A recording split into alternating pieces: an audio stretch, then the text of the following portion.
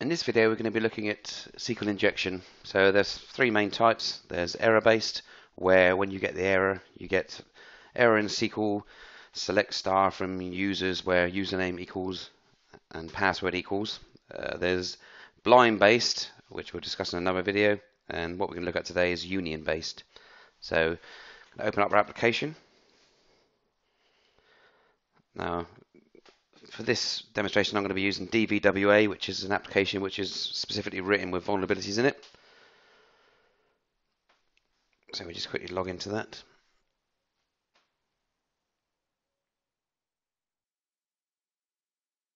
We just want to go to the security part to make sure that it's set to low so that it is actually vulnerable. And then we're going to click on the SQL injection page. Okay, so the first thing we want to do is we want to put just a single quote in the text box and click submit just to make sure that it is actually injectable. And we get a SQL syntax error. There's no actual query in there, but it's telling us it's a MySQL server. So what we want to do now is we want to go back up to the bar, and just after the single quote we put in, put a space. Then we want to put in order, space, by, space. Then we need to put a number in that matches the number of columns in the query. So we're going to start off by putting in number 5, and then a space, dash, dash, space. Now that dash, dash, space is just a MySQL, just to say anything after this part you can ignore, it's just a remark. So we're going to start off using number 5.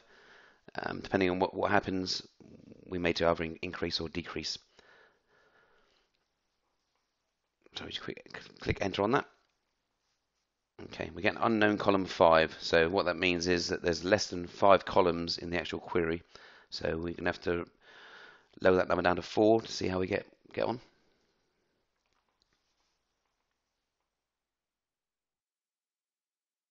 Okay, same error, so drop it down to 3. Same error, so let's try number 2.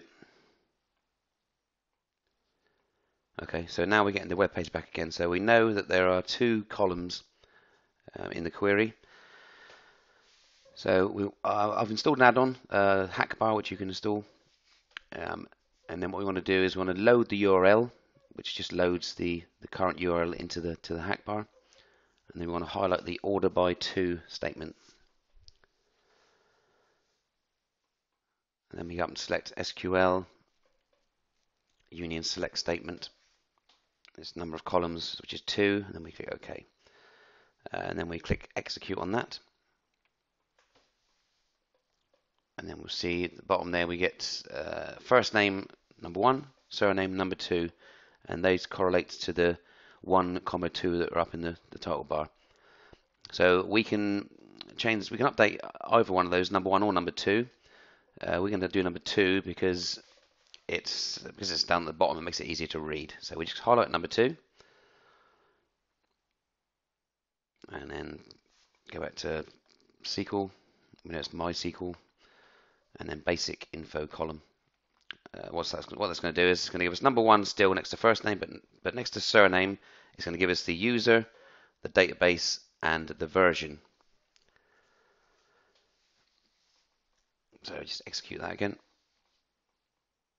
And there we see we got root at localhost, which is the user that the database is running under. We've got the database name DVWA, and we've got the version, which is Ubuntu 5. Okay, so now I've got a text file that allows us to get information as far as tables and columns and data is. So let's quickly open that up. So the first one will show us all tables. So let's just group concat table name. So just highlight that, copy that to the clipboard. And they want to paste it on top of the concat underscore WS statement. So that's going to give us the tables in the database, which is DVWA. So we'll execute on that. There we go, we've got two tables coming back, guestbook and users. Now we want to find out the columns that are in one or both of those tables. I suspect that users looks the most useful one. So go back to our text file. This one's going to show all columns. So this is group show all columns where the table name equals users. You'd obviously change that table name to match whatever table you're interested in, but we're using users in this scenario.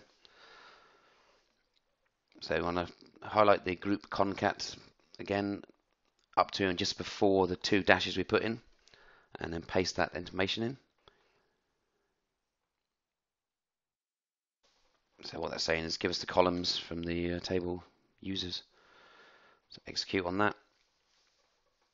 And there we go, we've got user ID, first name, last name, user, password, and avatar.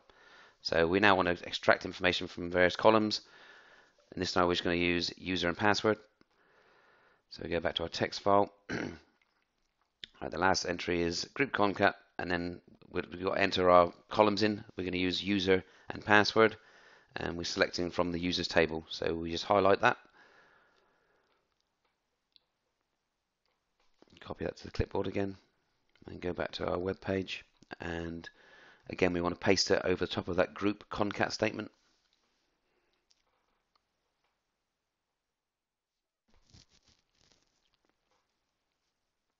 So just select all the data from the user and password column in the users table.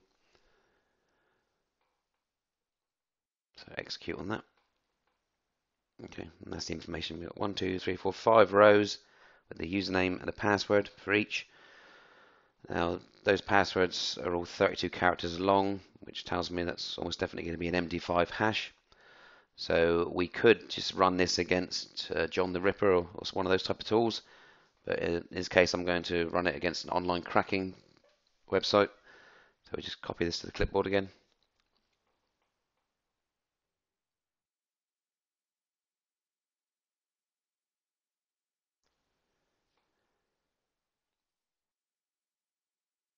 I go to crackstation.net, but there are lots and lots of these type of websites. We're going to paste the information in. We're going to remove the usernames because all we want there really is just the passwords.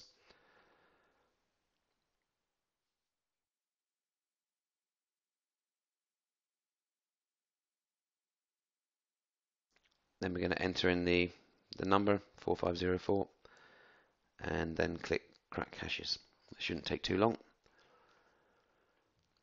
Right, there we go. So we've got 1, 2, 3, 4, 5 passwords have been cracked. So we've now got access to log into all those users. That is all there is really to union-based injection. Hopefully that's been useful to you. If it has, please subscribe to our channel. Thanks very much.